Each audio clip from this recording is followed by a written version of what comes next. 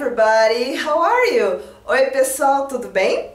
No nosso vídeo de hoje eu vou falar sobre common phrases and what we can use instead. Common phrases and what we can use instead. Então, frases que são bem comuns na língua inglesa e outras que nós podemos usar no lugar delas, né? A frase de hoje também é uma frase que eu já gravei um vídeo anteriormente. Então, como vai estar bem fácil, é só ouvir e repetir, ok? A frase de hoje que eu tenho é assim, ó. I don't like it. I don't like it. Quem se lembra o que quer dizer I don't like it? Quer dizer eu não gosto disso ou eu não gosto, né? Então tem várias outras formas que nós podemos dizer I don't like it. E uma delas é assim, ó. That's not for me.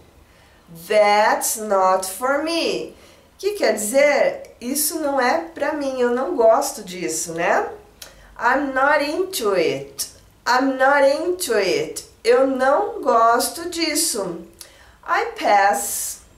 I pass. Então eu passo, eu não gosto. I'm not fond of it. I'm not fond of it. Então eu não gosto, eu não sou fã disso.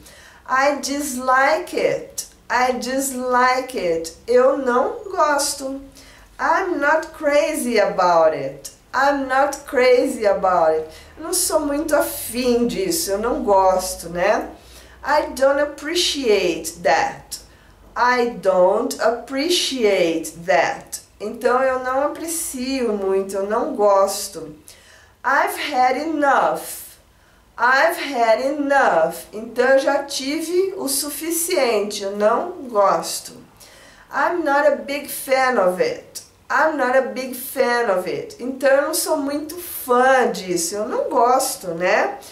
Então, gente, como vocês veem, nós temos várias maneiras de dizer uma coisa em inglês, né? Vocês entenderam a nossa dica de hoje? Então, quem entendeu e gostou, dá aquele curtir aqui embaixo e inscreva-se no nosso canal aqui no YouTube. É só clicar nesse botão aqui do lado, ó, e fazer a sua inscrição. E você pode passar no Facebook, que nós temos a página oficial que também é Inglês Grátis com Daphne, tudo junto, tudo minúsculo e sem acento. Dá uma passadinha lá e dá o seu curtir, dá o seu like, que você vai ficar por dentro das novidades e pode assistir todos os nossos vídeos lá também. Alright? Vejo vocês na nossa próxima dica? Ok, bye guys! Tchau pessoal!